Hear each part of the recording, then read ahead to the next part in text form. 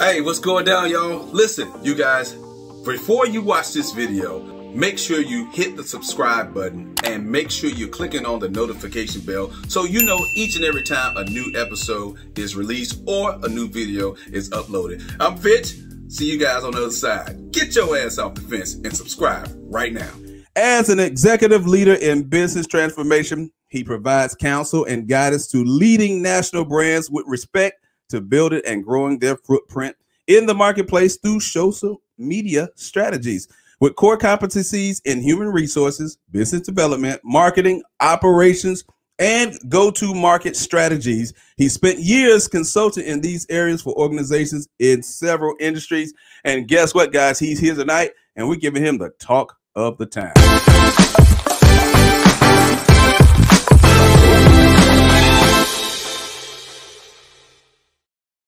Peter is here. Oh my God, what an introduction. You go big or go home, right? You gotta go big or you gotta go home. That's the only way to do it, right?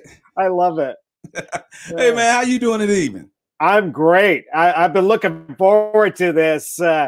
You and I were on Clubhouse, I guess, a few weeks ago together with Mitch Jackson, and you pinged me in behind, and I thought, man, this guy's like on it. Like, hey man, you got to get right to it. I have learned that the best relationships are the one you build from the ground up. So, 100%. And you did it so like bang, like you just said. I think you went with your gut, which is probably the best way ever, right? Like, go with the emotions, and you went with your emotions. I could tell you didn't mess around. Straight talk, straight talking, dude. You just hey, man. Bang, we got to get this going, right? Got to get it. One of the things was I saw what you did, and I said, this is a guy that I know can help my audience scale, climb, or clear whatever fence they're sitting on as it relates to their brand, their imaging, whatever that is. And when you find someone who does just what the objectives of this show is, you got to get them on, and you got to get them on right quick because somebody else gonna snatch them up. I appreciate that. Yeah. Actually, you had a guest on that really, I thought was the epitome of that. CP. Yeah. Oh, comedian CP, man. When he said he made all this story about all the struggle he was going through, and then all of a sudden he said, I just got to be my real me. Yeah. And that's his whole life changed. His whole show changed. Everything changed for him. And I thought, man, that guy's the epitome of figuring out that he was his brand. And he got it. That's what I really liked about that. Yeah, you're right about that. And he helped me in more ways than one that night with that conversation, man. And I have not been the same since, which is why I'm glad you're here tonight. And I wanted to ask you because, a lot of times we're doing a host of things. I call that a number of activities, right? But oftentimes we don't have productivity. So when it comes to people right now, whether they're on social media, whether they have a small business, middle, or they're looking to scale, whatever, how do people look at the fact that, because I think most people don't know that they are a brand. So what would you tell a company or a person that you're looking to work with, how to define what a brand actually is? Well, it's a great question. It's a loaded question. It's something that, you really have to break down a lot. As you know, my tagline is you are your brand. So I think most companies and most people I first talk to, just as you said, don't realize, what they're good at. They just know, oh, I'm a service. I sell this. Somebody gives me this much money and I get that. Well, that's not it. That's not what you are. That's nothing, right? The clients that I work with, even though they're either technology services or real estate, nobody's interested in that. Nobody cares about who you are, what you do. Mind you, if you can figure out the problem that you solve or the problem that your service or product solves and can articulate that to your audience, that's where the whole thing comes together. That's where you find yourself. Yeah. Mm. You think, Peter, that a lot of people don't know what problem they solve, which is why they're not solving any problems? What a great point. Absolutely. You know, I mean, there's so many people in the market. I've said it a long time ago. Look, the playing field has never been so level, right? Mm. Anyone who's got a phone and an internet connection, you can actually go into business. The thing is, what are you going to go into business with? And what are you going to do? Even if it's advice, right? Let's face it, there's so many gurus. I hate that term. I hate that term. They're generally self-professed individuals who think, you know, these are the 10 best ways or 5 best ways to do, you know, the kind, right? Like, right. You got to shut those nasty guys down. Like those, they're good for nobody, right? Like that's all there is to it. You got to figure out something that you are really intimate with, that is really passionate, that you're really passionate about, something that you like, you do for free. I'd say that, Finch. If you do it for free, chances are you'd have more fun at doing it. Chances are you do more of it, and chances are you'd be better at it, you know, in all cases, right? All right, now, Peter, I can tell you holding yourself back, so I'm gonna have to get your ass off the fence, right? So I got to tell you this right now, Peter. So this is a show where if cussing is your thing, you can cuss here because we are FCC approved for cussing. So don't hold back. Let it out the bag. I know exactly what you mean.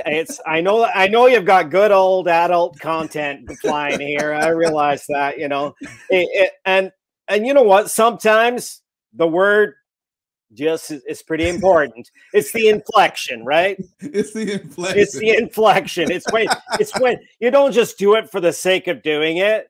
It's like when it just comes together and it colors and magnifies and amplifies the point you're making, right? There you go. I'm not holding back. I promise not to hold back. All right, there you go. No. All right. So we talked about problem solving in the space in which your brand exists, and if you can solve a problem, that puts you in a certain tier where you are now probably sought after because you solve problems, and people always have problems, right? Right. Yeah. The problem that most people have with getting their brand recognized or even knowing what it is they've never sat down with themselves. They've never taken that introspective evaluation of themselves. What I do when I come to their table, I'm very devout to this. I come to the table with about 7 simple questions. And they may actually sometimes sound very silly, but they should never be dismissed. Okay. Because people don't often get these questions asked because they're living in a world where they think everything's magnificent and everything's fantastic and, you know, it's automated this and automated. Like, nobody gives a shit about that anymore, right? Now, that's all there is. They don't. Like, send me a real person that knows how to communicate with me, and this is the guy I'm going to do business with, right? So when you show yourself as being one of those guys instead of being one of those trolls or one of those avatars or whatever the hell they want to call themselves, then they want to do business with you, right? Keep it natural, just the way you are. Like, you're wicked in that. Man, you got like natural going. Like, I think it's you know what they say, beauty is skin deep and horror and crazy is right through to the bone. Well, you got natural going right through to the bone. That's for sure. Well, I appreciate that. Now, you say you asked them about 6 or 7 questions. Give me 2 of those questions that you ask. Well, one of the first things I do, if I stuck you in a room with no connection to the outside world, and I just put a pen and a pad of paper in your hand, what could you start writing about? In fact, and you wouldn't need anybody's help. what is it you could start writing about?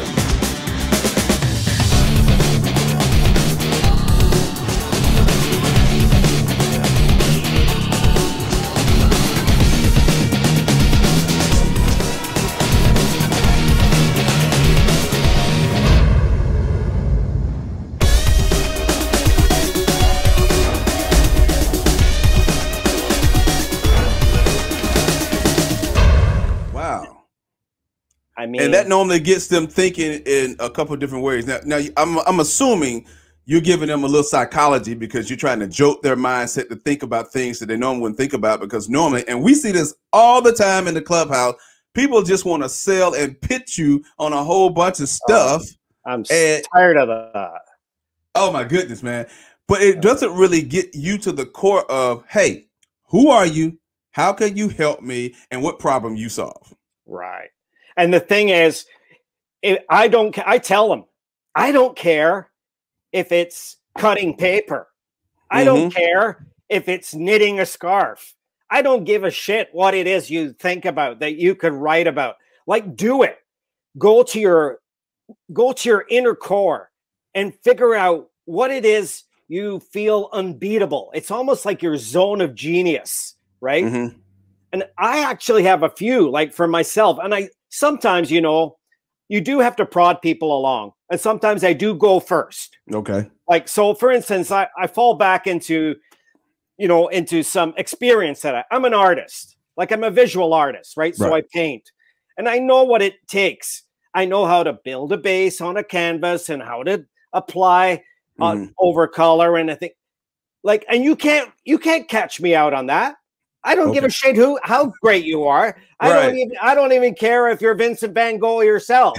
I know what the hell it takes to paint a picture. So so blow it up your butt. Like, I'm going to give it to you. Right. You know, and so after that they go, oh, well, I really like, you know, usually they start saying, oh, I really like doing this. I used to do this when I was at high school and I was so great at it. So write about it. Tell me something about it. Have a conversation with me about it. Hit me up with some cool points. And you know what, Finch? In that exchange, out comes these really cool innuendos, you know, that are associated with the individual. Right. They start telling me about what they like, what they dislike, what they have a threshold for. Do you know that it's just as important for you to understand your thresholds as it is your power? Wow. You gotta. Yeah. You gotta know what pisses you off. If you're my client, Finch, I want to know all that. I want to know what ticks you off. Why are you a pain in the ass on Fridays? Like, I want to know shit like that, right? Right. It's so important because it allows me to humanize the person. You humanize the brand, because each and every one of us, I mean, I always say, even if we're identical twins, there's always something.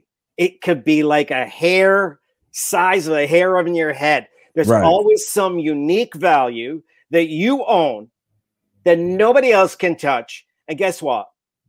When you're gone, that mold's broken. That's all right. It's not coming back. Right.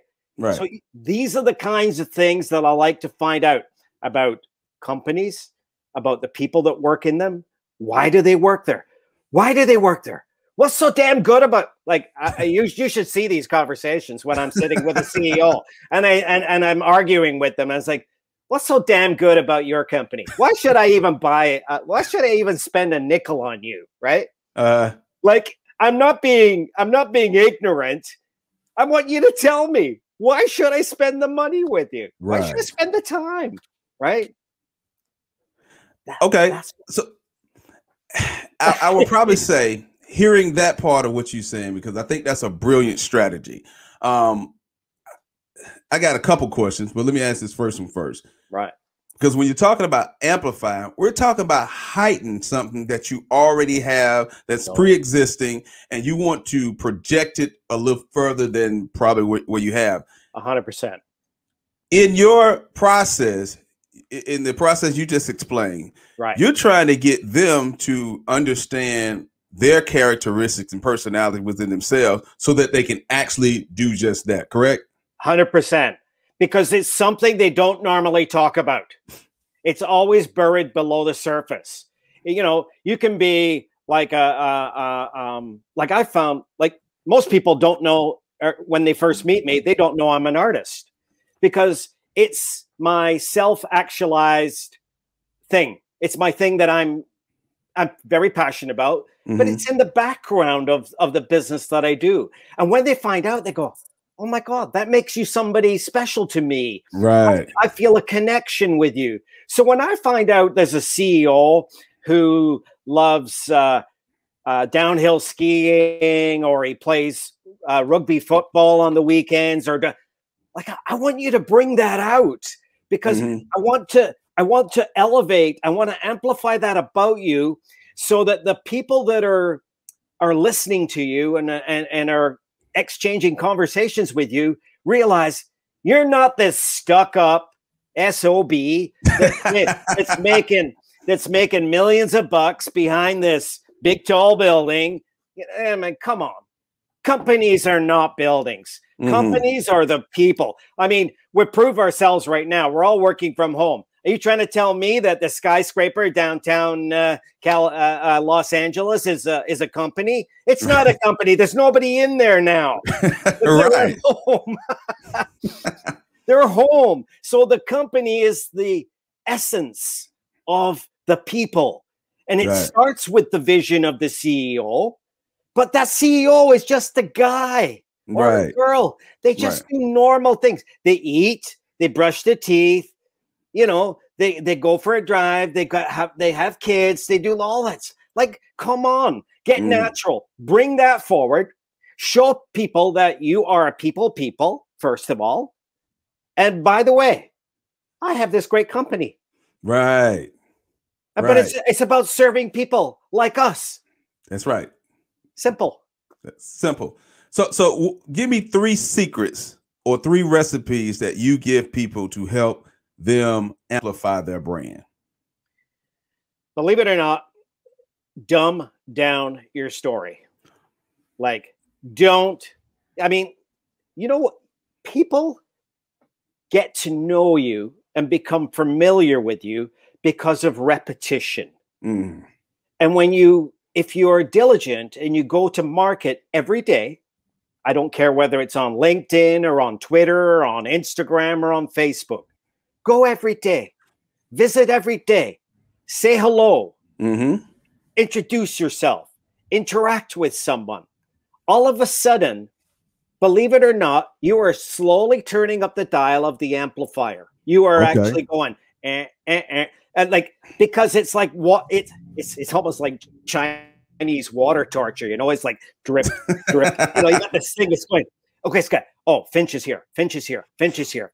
Hey, and even if they don't know you, they go, yeah, I've seen that Finch guy. Yeah, he's all over the map, right? They don't even know they don't even know what they're talking about. They just know that they've seen you, and that something interesting happens when Finch goes live, right? Right. That's it. That's one. That's one. So baby steps, keep it simple. Always say normal things. Try not to speak in corporate bullshit or like, or acronyms. Like, the only people that know the acronyms that are the people inside your business, right? And the only reason that's there is because it's a way of you guys connecting with one another, not the outside world. You know, so if you're going to go, I'm a specialist in B2B marketing, and you know, there's somebody going to be sitting out there going, B2B? What the hell is B2B? Right? Exactly. Like, stop giving me this bullshit. Like, tell me what you're doing. It's businesses selling to businesses. What's wrong with using that language, right? Like, don't you understand it? Like, and then if you understand it, oh, that's quite different than businesses to consumers. Oh, all right. So you don't just sell to anyone. You sell to companies who have clients themselves. True. And how beautiful is that when this person, when you haven't insulted their intelligence and you've actually said something like that? Right. I mean, how beautiful is that? That's good. Right. That's good stuff. That's good stuff.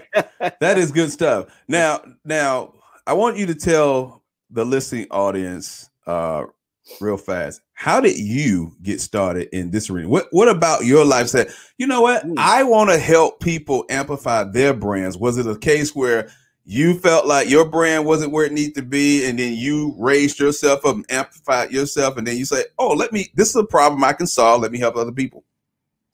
Well, here's the big confession. Is people I always get that. They all figure me out wrong. I'm not even a marketing guy. Trust me, I'm not a market. I'm the furthest thing from a marketing guy. I grew up in business operations and business development. The thing is, about 11 or 12 years ago, the cold calls stopped working. Right? You know what I mean? Like, it's like, hey, John, I got, I got this, I got that, I got this, I got. Oh, shut up. It was the dialing for dollars thing wasn't working. Right. So I thought, for me, I'm saying, I got to tease these guys. I got to draw these guys in.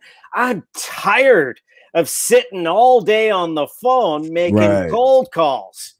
Now, there's time for cold calls, but not as much today. Today, you have to give. You got to send out messages. You got to send out branding. You got to send out your mission. You got to send out tell them what you're all about. And then do the listening part for how they interact with you online. When somebody likes you, I mean, jump all over the son of a gun. Like, hey, thanks for liking me. What did you like about it? All of a sudden you start, guess what? You're engaging. A lot of people just push shit out every day. I'm so tired of that, right? Push it. Like, I'm thinking, oh my God, this is like an enema. I'm just getting stuff shoved up my ass all day. Like, it's so crazy. I just can't tolerate this stuff, right? No. When somebody says, hey, Peter, I like that. Oh, I'm telling you, man, I'm over them like white on rice. Like, I'm going in, I gotta say, hey, John, what did you like about that? Right. Like, what was it that hit you up? Like, not enough of us do that. We all want to do the push. Yeah. You just don't want to pull, right? Don't want to pull. That is correct. That is correct. All right. So, Peter, if people want to connect with you online, how can they do that? I am all over the map. I spend my business days spent on LinkedIn. And I'm wildly there. I have a very active Twitter account at Arts and Clouds. I have an Instagram account, PGG Art Envy, and I'm really easy to get a hold of. Even if you just wanted to hit me up with an email to peterg@youareyourbrand.ca. I mean, I take conversations, I take questions, I do all kinds of help, because I actually do some mentoring too, for young people that are struggling. And now's a good time for actually that service to be of any value, because there are a lot of people struggling at this time. That is true. Yeah. Well, thank you, Peter, for sitting down with me, man, and having a dope conversation. I learned quite a bit, man. You are a dope dude, man. So let's hang out again sometime. Cheers. Yo. You're in the mix. The world's finest, man. DJ. Off the radio on the tele.